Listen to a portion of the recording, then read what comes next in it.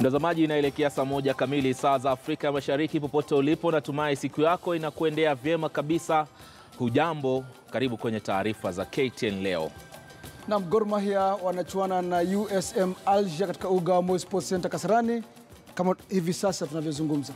Mechi inaendelea hivi sasa. Hivi sasa imengwananga. Naomba nikuweke vizuri. Asante sana Manzo. Asante. Wewe ni mfuasi wa Manchester United. Ni leo tu. Mpaka umeachiwa hiyo. Mtazamaji, karibu kwa taarifa kamili moja kwa moja. Acha tuanze na vidokezo.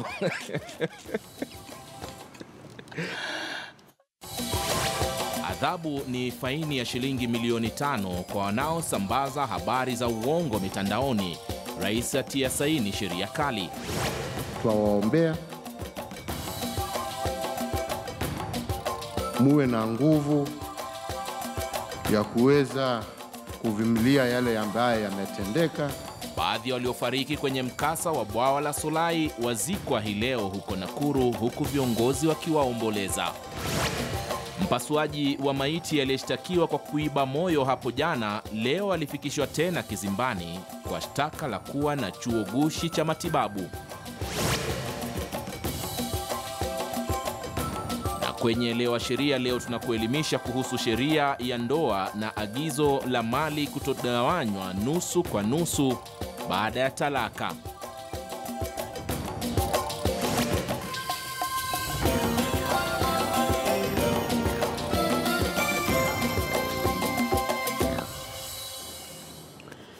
Karibu kwa taarifa kamili za Ktn Leo jioni hii. Mimi naitwa Ali Manzu, mtazamaji. Mtangazaji mwenzangu kwa lugha ya ishara ni Gideon Mbogo. Watu 44 waliofariki kwenye mkasa wa Solai wamezikwa hii leo.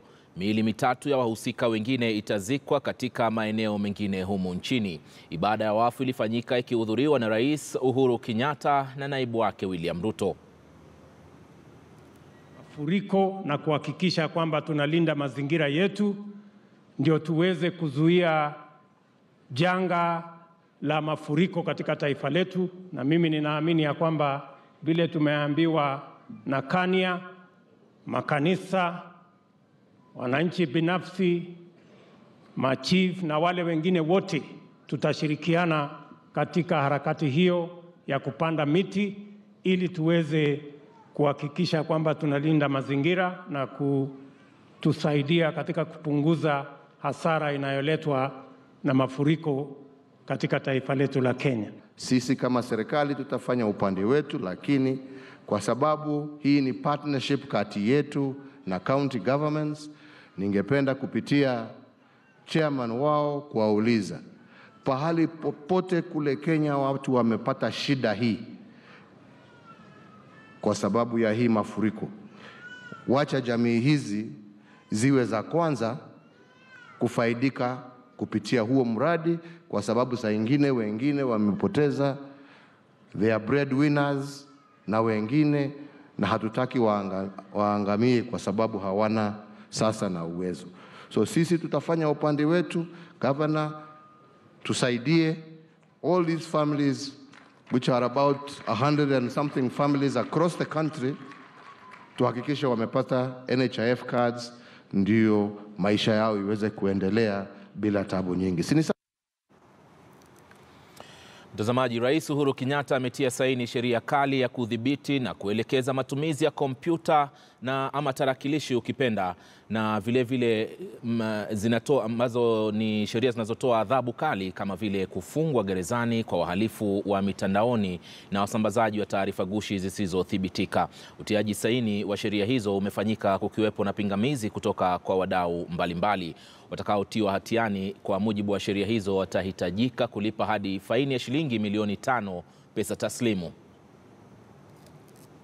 Za kompyuta na uhalifu wa mitandaoni za mwaka 2017 zilizotiwa saini na Rais Uhuru Kenyatta Ikulu Nairobi katika siku hii ya Jumatano zimeashiria mwanzo mpya katika utendakazi kwenye tasnia ya wanahabari, hasa habari za mitandaoni.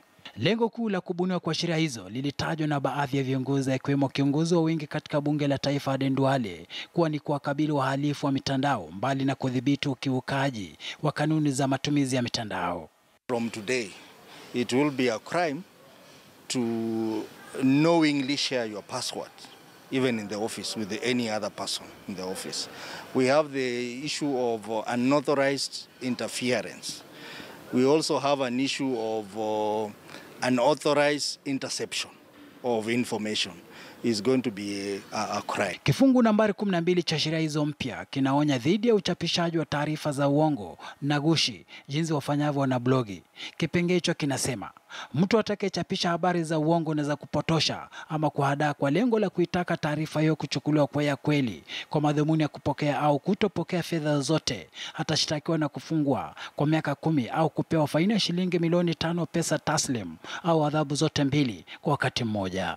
Aidha, sheria hiyo inaruhusu polisi na maafisa wa serikali kupiga peksheni, kukamata na kuzitoa tarakilishi zote anazomiliki mtu, mbali na kuvizia, kuzima na kuzuia taarifa yote mtandaoni kabla haijazagaa. Nao wadukuzi wa mitandao na kompyuta watakabiliwa na faini ya shilingi milioni 5 au kifungo cha miaka 3 au adhabu zote kwa pamoja.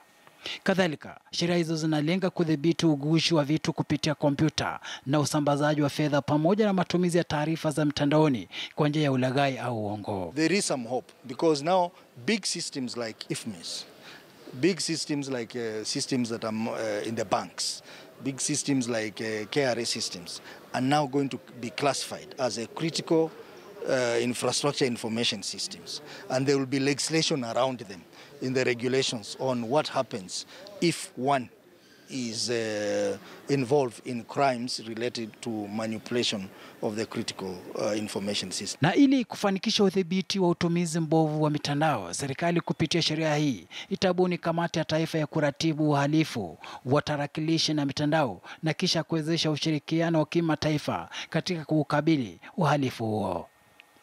Shadrack Miti, Ktn News. Mtazamaji, aliyekuwa mwanapatholojia Moses Njue leo alifikishwa tena kizimbani kujibu mashtaka ya kuendeleza baadhi ya kozi kwenye chuo chake cha matibabu bila leseni kutoka kwa bodi husika. Kwa mujibu wa taarifa ambayo iliwasilishwa mbele ya Jaji Philip Mutua katika mahakama ya kaunti ya Nyeri, maafisa kutoka bodi ya maabara humu nchini walisema kwamba chuo hicho kilikosa vifaa vinavyohitajika kuendeleza masomo ya teknolojia ya maabara. Moses Njue alifikishwa mbele ya mahakama pamoja na watu wengine 3 akiwemo mwanafunzi mmoja wa chuo hicho ambaye alisemekana kumjeruhi afisa wa polisi wakati vurugu lilipotokea wakati shule hiyo ilikuwa ikifungwa. Ni jana tu, utakumbuka mtazamaji, ambapo Njue aliachiliwa kwa dhamana ya shilingi 300,000 kwa madai ya kuiba moyo wa marehemu. Kesi yake kuhusiana na chuo hicho itaendelea kusikizwa tarehe 6 mwezi Julai.